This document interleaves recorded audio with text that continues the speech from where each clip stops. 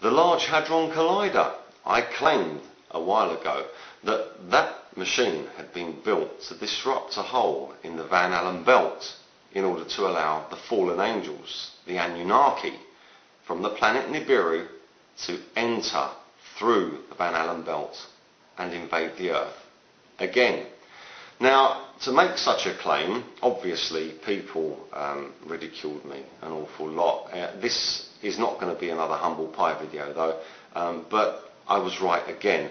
And I'm going to show you proof that I was right, and I hope now that people will start taking this far more seriously, because we are all in a great deal of danger, and Jesus Christ has been telling us that for 2,000 years. And John F. Kennedy, just before he got his brains blown out, said there was a worldwide monolithic conspiracy involving everything. And this is all run by the tares. Read the parable of the wheat and the tares. They're half human, half angel, filth who live on this earth, counterfeit human beings, and the Freemasons, the traitors to mankind. Now, back to the point. I claimed that the Large Hadron Collider has been built to make a hole in the Van Allen belt, which is an electromagnetic belt surrounding the Earth. And the Large Hadron Collider is an electromagnetic device, which I've previously described as a gigantic gun. It's 17.5 miles around its radius, and that I would like you to think of as a gun barrel. Now, on Yahoo News, for instance, this is what it says. Scientists find a hole in Earth's magnetic field. Los Angeles, recent satellite observations have revealed the largest breach yet seen in the magnetic field that protects Earth from most of the sun's violent blasts. And it says that NASA sent up a group of satellites named Themis in order to investigate this phenomenon. I've put up another link to the Wikipedia. Themis is, it says here, Themis, among the 6 sons and 6 daughters of Gaia and Uranus, that is of Earth and Sky. And then it goes on to tell us, among these titans, it says, of primordial myth.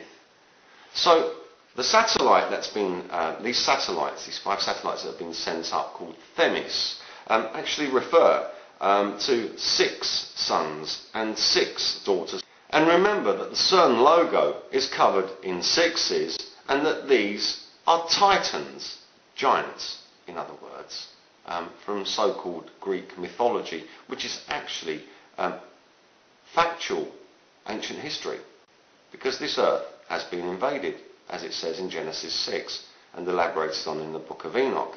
So let's carry on with what this article says.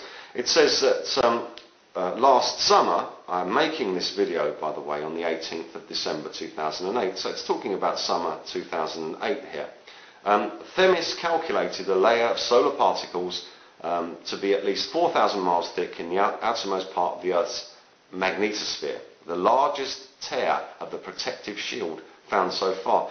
It's strange, isn't it, that the LHC was also fired at around the same time. I don't believe a single thing they say about the date, so for me that's absolutely irrelevant. It coincides with that time. It then goes on to say that scientists, they're admitting an alleged mistake here, believed the greatest solar breach occurred when the Earth's and Sun's magnetic fields are pointed in opposite directions, but data from Themis, these satellites named after Nephilim giants, found the opposite to be true. 20 times more solar wind passed into the Earth's protective shield when the magnetic fields were aligned. Now, they're admitting that they got their scientific hypothesis completely and utterly wrong. In fact, the opposite was true. So, for those who say, oh no, science is always right, well, you know, come on. Start waking up a little bit here. It goes on to say that the Themis satellites were launched to find the source of brief, powerful geomagnetic disturbances in the Earth's atmosphere. These were made by the LHC.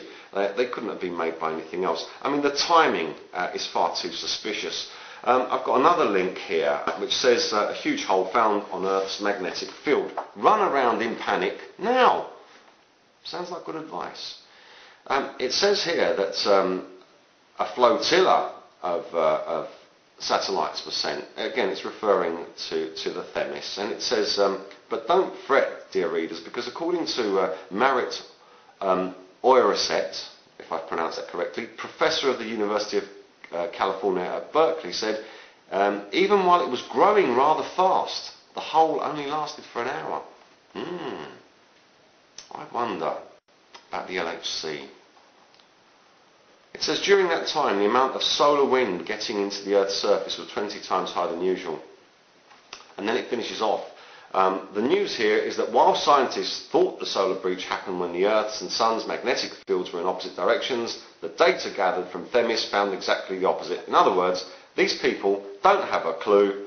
Run to the shelters now. But so let's just go back a bit here. It says that this hole lasted for an hour, and that the radiation entering the Earth was 20 times higher than normal. The Bible tells us there'll come a time when people will be covered in sores and boils. If you make holes in the Van Allen belt, which protects us from all the lethal radiation from outer space, then yes, you will be covered in sores and boils. Now, when the time comes that they fire this thing one more time, now that they've tested it and know that it works, and yes, it makes a hole in the Van Allen belt, the cryptic Stargate, the cryptic black hole that they were speaking of, that they said would only last for a little while. Well, there's a hole, and it only lasted for a little while, lasted for an hour. So it's a successful test of the Large Hadron Collider for what I believe it truly is, a Stargate, a black hole maker, using electromagnetic force. The Van Allen belt is an electromagnetic shield.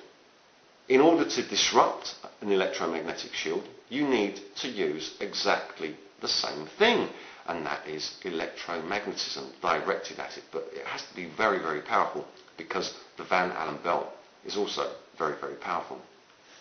So it seems, once again, that I was right, that the LHC is in fact a device which has been made to make a hole in the Van Allen belt. All the timing coincides, and NASA's satellites, which was specifically designed and built for this particular purpose, are named after Nephilim giants. And the number 6 is in there again and again and again and again. And remember, 666 is the number of the beast. The beast is a Nephilim giant. These creatures are going to come to this planet within the next 4 years, the fallen angels. But when they get here, they will not be able to leave, regardless of their plans, because the Bible tells us that once they're in here, they won't be able to go. Satan will be thrown down to the earth, and woe to the earth because of this, because he knows his time is short. So, when you see these things happen, you will know that God's word is once again being fulfilled. And it will be fulfilled regardless of any human or subhuman or interference made by angels. Whatever anyone does, God's will be done. So, for instance, it wouldn't matter if I didn't tell you this. God's will would still be done. It will be done anyway. And I'd just like to say to you guys there that called me a lot of names, said that I was imagining things. Well, you know, the CERN scientists and the NASA scientists have now allegedly been proved wrong, but I don't even believe that they were proved wrong. I simply believe that they were telling lies. They know full well what's going on. Okay, I'm going to ask you all now, those of you who don't know Jesus Christ, you better start investigating, because all of this stuff is in the Holy Scripture. And if you want light brought to your eyes, and you want your ears opened, and you want your mind to understand, then you have to believe in Jesus Christ. You have to believe that he died on the cross for our sins, that he was raised from the dead on the 3rd day by the Holy Spirit, and he was taken up into heaven and perfected by God. Christ, crucified, risen, and exalted. If you actually believe he was raised from the dead, and you confess this with your mouth, you will be saved.